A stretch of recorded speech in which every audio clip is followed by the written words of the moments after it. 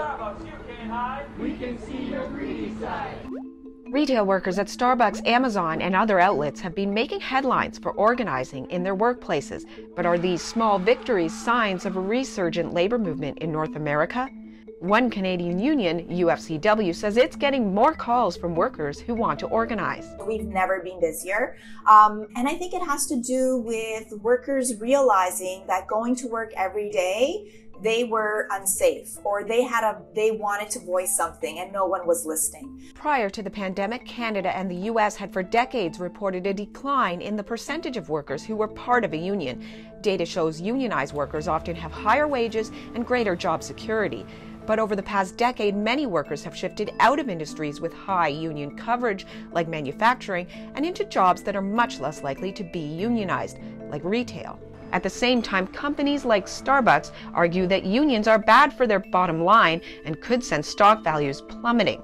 They've rewarded workers who choose not to unionize with raises and better benefits, while some who have joined union efforts report being fired without cause. Despite this, a recent Gallup poll found U.S. support for labor unions is the highest it's been since 1965. Jacob Dickenscheid has worked at Starbucks for over a decade. His shop was the first in Alberta to unionize, and he says the pandemic was a big contributor. Not only did it impact workers unevenly, with many in retail and hospitality laid off during lockdowns, but essential workers like him, who kept their jobs, were exposed to unsafe work environments. Starbucks made sure that we protected our customers, as they should, by wearing masks and putting safety protocols in place there, but there was no mandatory safety protocols in place for customers to make sure that they were protecting us who were serving them. Bruske, president of the Canadian Labour Congress, says that rising inflation in the wake of the pandemic and health and safety concerns are a priority for younger workers. She says these workers feel they are falling further behind and are forced to remain in jobs that traditionally might have been a stepping stone. During the pandemic, we've seen that those workers who are often service sector workers working in restaurants, retail locations, have had to deal with the public, have not necessarily had access to personal protective equipment during the pandemic, have not had access to things like paid sick time, and quite frankly, their wages are not anywhere near keeping up to inflation. Between 2020 and 2021, the retail and food services sectors saw a slight bump in their unionization rates, although the rate continued to decline across the wider private sector.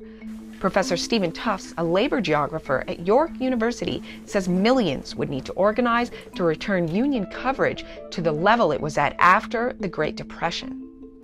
Now, the Starbucks case is important, but when we talk about thousands and thousands and thousands of Starbucks franchises all across North America, it's actually a relatively small proportion.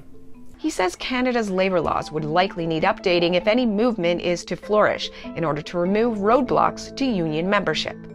For Dickenscheid, the biggest hurdle was the wait between signing union cards and holding a vote.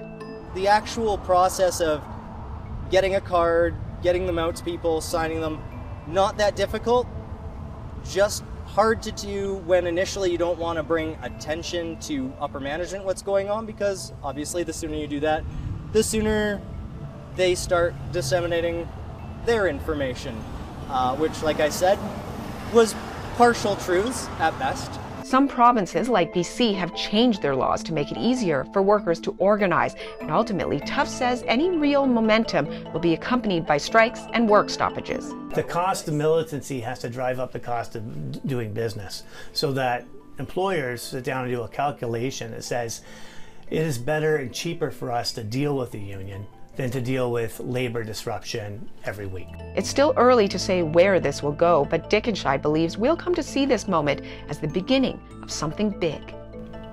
Thanks for watching Global News. To stay up to date on the latest breaking national and international news, be sure to subscribe to our channel.